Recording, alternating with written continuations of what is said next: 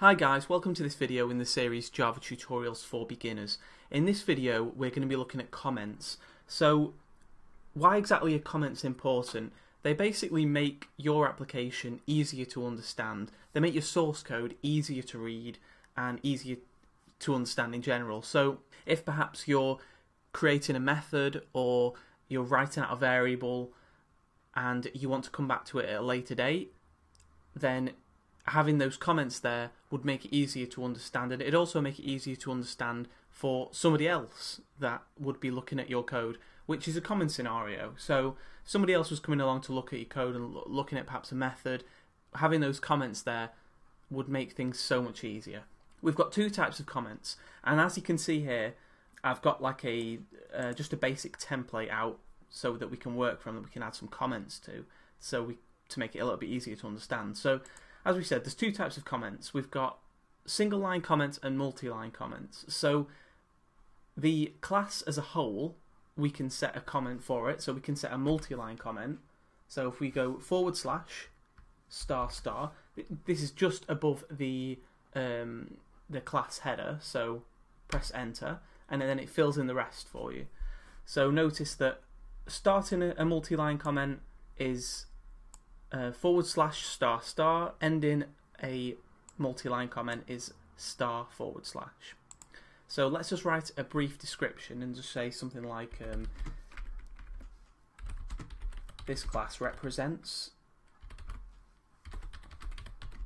an item in a shop.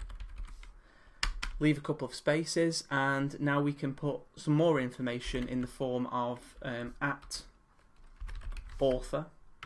Leave a couple of tabs, and you can just put your name. You can have at version, and we could just put a version number in. There's various other options here that you can include, and you can find all these online. So if you want to have a look at different options, then they're available. There's loads of different options that you can have. I'm going to put a single line comment now for this field, price. So I'm just going to basically describe it. I'm just going to say price of the item.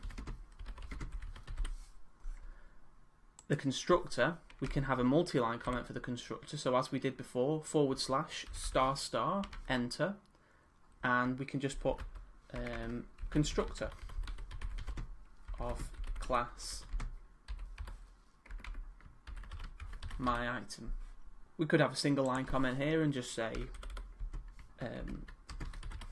we could say initialize. So yeah, so with single line comments, it's 2 // by the way. So initialize price to 21.5. Let's go down and let's go to, right, let's set a multi-line comment for get price. So /**, and let's just say this method returns the price. Now another thing is that since with this multi-line comment we have on the method that it's returning a double, so we need to leave a couple of spaces, at return tab, and what's being returned. So in this case we can just say price of item or something like that. So let's do something similar for set price, /**, and press enter, and then we can just do something similar. So we can just say this method sets a new price of the item. Leave a couple of spaces, and instead of return this time, because return is void, so we don't really need to include an at return, but we can include an at param because we have a parameter for this method, whereas we didn't for get price. So we can just say at param and a brief description of what that is. So we could say new price of the item. So that's just saying now that we have a parameter, new price of the item. If we were to have multiple parameters, you can just say at param again.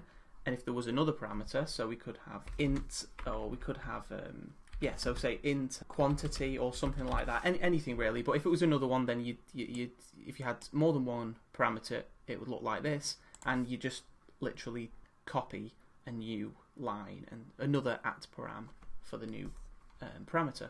I'm going to leave it there for this video. I'm not going to go into anything else. Thank you for watching. I hope that you found this video useful. If you did, then please leave a like and subscribe.